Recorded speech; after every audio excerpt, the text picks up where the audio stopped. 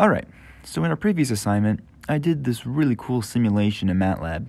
Using all the stuff we learned in class, rotation matrices, moments of inertia, equations of motion, I was able to make a program that would simulate cylinders and their motion based on just some initial parameters, such as this video simulating an ice skater bringing their arms in to speed up. It's even versatile enough that I'm using it for our diving project right now. I don't know what this is, but it's kind of hot. Yet, despite all this coolness, I lost precisely 0.1 points because they would have liked to see me implement Euler angles. So I figured I would make this video on Euler angles. But when I looked into them, I found that they were basically the same thing we already learned. According to Wikipedia, what we learned in class with the phi, theta, psi is actually a subset of Euler angles called Tate-Bryan angles. As I understand it, the only difference is that Tate-Bryan angles are defined between each intermediate reference frame, whereas the more general Euler angles are all defined at the start. Alright, so that's it. Thanks for watching, everyone. Hope you enjoyed the video. Just kidding. So I dug a bit deeper and found something much more interesting. A problem with both of these systems of measurement. Something called gimbal lock. Here's a GIF of a gimbal from Wikipedia that shows it much better than I could ever describe it. You may recall the professor mentioning some of this during class. Basically, these rings represent each of the degrees of freedom the plane can rotate around. Well, it's possible for two of these rings to line up, like this. When this happens, it's impossible to distinguish whether the plane is rotating due to this inner blue ring or the outer purple one. We say that the plane has lost a degree of freedom, and this is what causes gimbal lock. If you remember rotation matrices, we can show this mathematically. This orientation happens when our second angle, theta, is at an angle of pi over 2. Plugging this into the matrix and simplifying with some trig identities, we end up with this as our final rotation matrix. The problem is that all of these sine and cosine terms are based on phi plus psi.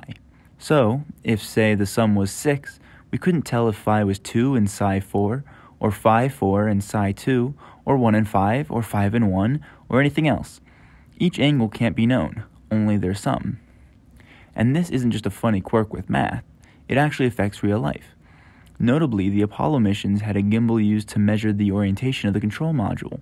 There's actually a way to solve the problem of gimbal lock by adding a fourth ring that's actively kept away from the others, but the NASA engineers decided the advantages of the redundant gimbal seems to be outweighed by the equipment's simplicity, size advantages, and corresponding implied reliability of the direct 3 degrees of freedom unit.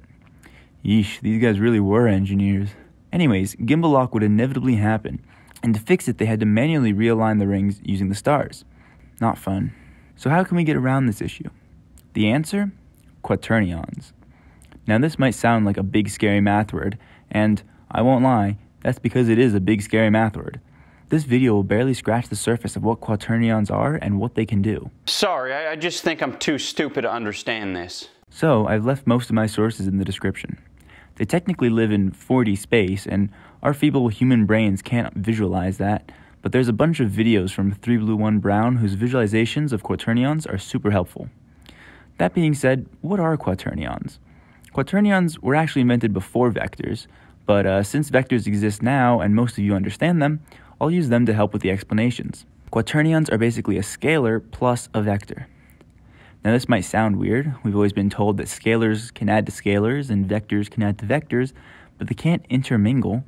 So what we do is we describe our vector using unit vectors. I'm sure you're all familiar with the I, J, K notation. I is the x component, j is the y component, and k is the z component.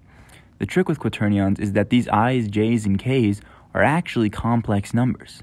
You know the idea that the square root of -1 is I? Yeah, these are the same i's. In fact, all three follow the same sort of definition. All three of them are the square root of -1. And if you multiply all three together, you also get -1. Yeah, it's pretty weird, I agree. The biggest thing we care about is quaternion multiplication. If you have two quaternions, we can pretty easily just distribute each term to the others, like we've learned in basic algebra class. The catch comes with multiplying the unit vectors that get dragged along with them. This table from Wikipedia is a pretty big help.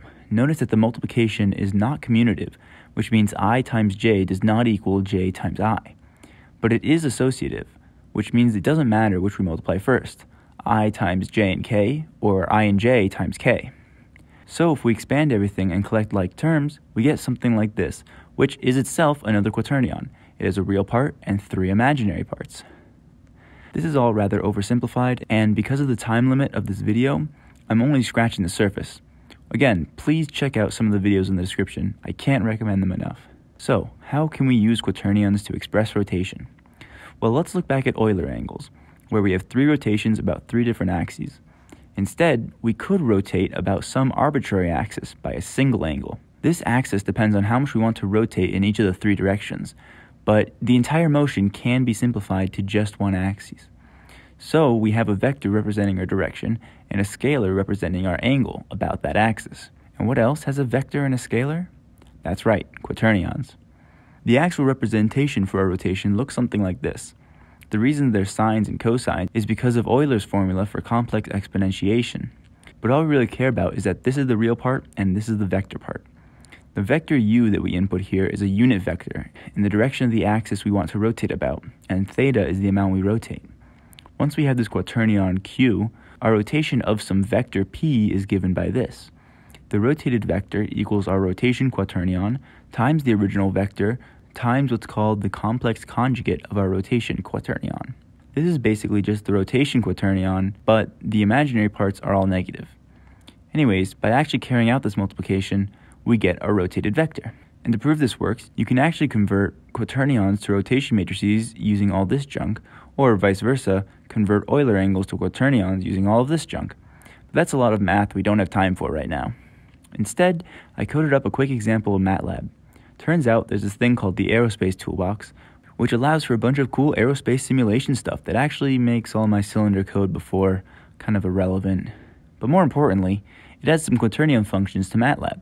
So we start with the vector that we want to rotate and make it into a quaternion by adding a 0 scalar term to the front. Then if we define a direction and angle of rotation about that direction, we can define our rotation quaternion q and its complex conjugate like this. Then we just multiply using the built-in function, and voila, our rotated quaternion. Notice how the real part of the final quaternion is still 0, indicating it's just a vector. And our example makes intuitive sense. We rotated a vector along the y-axis by 90 degrees about the x-axis, which gives us a vector pointing along the z-axis. Now, I could even use this to rewrite some of the code that I made for my cylinder simulation. Here's what it used to be. That's quite big. And here's what it would be using quaternions. That's kind of small. Alrighty, so those were quaternions. Assuming this video is edited correctly, I should be just about out of time, but there's loads more to discuss, so I once again encourage you to check out the links in the description. The applications of these things are actually crazy. Anyways, hope you enjoyed.